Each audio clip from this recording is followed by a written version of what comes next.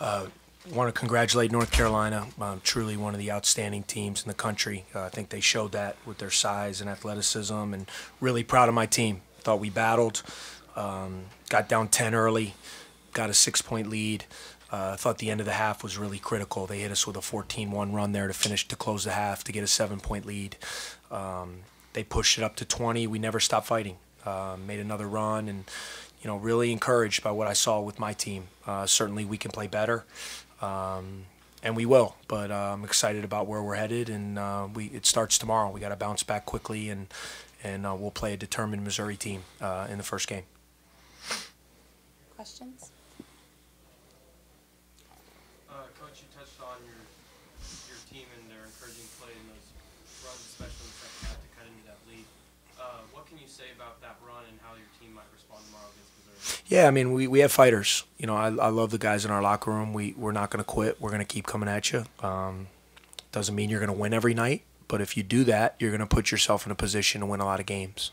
And I told the guys in the locker room, my main takeaway from playing this team the way we did was I really feel we can have a good team. And that's what you learn about November games. You play in these neutral environments against great teams, and you find out what you got. And I found out a lot of good things about my team. I got fighters. I got guys that are determined to win, and I thought there were a lot of positive signs. And give North Carolina credit. I didn't think we lost the game. They beat us, and that happens sometimes.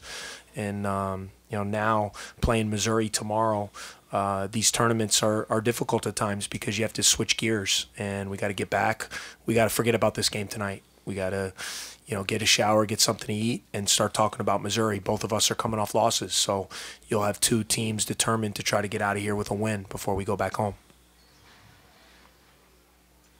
Tre, you came in the second half and you just looked more determined, just starting off hot. Was that something you looked to do? Was that something that was presented to you and you just decided to take that opportunity?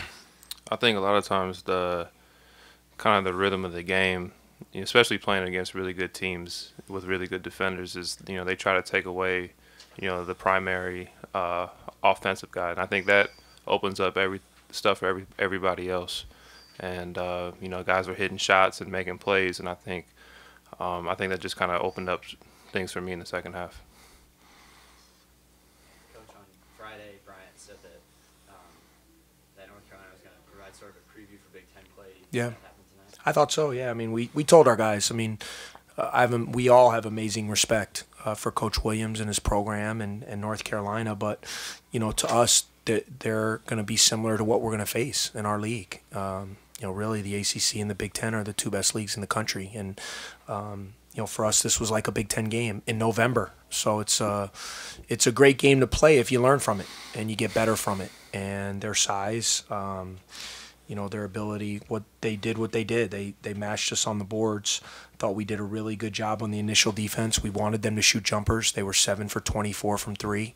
We did a good job of that. It's just I thought Jackson's activity along the baseline, his cutting, his offensive rebounds was the difference in the game. Any other questions? All right, thank you guys. Thank you. See you tomorrow.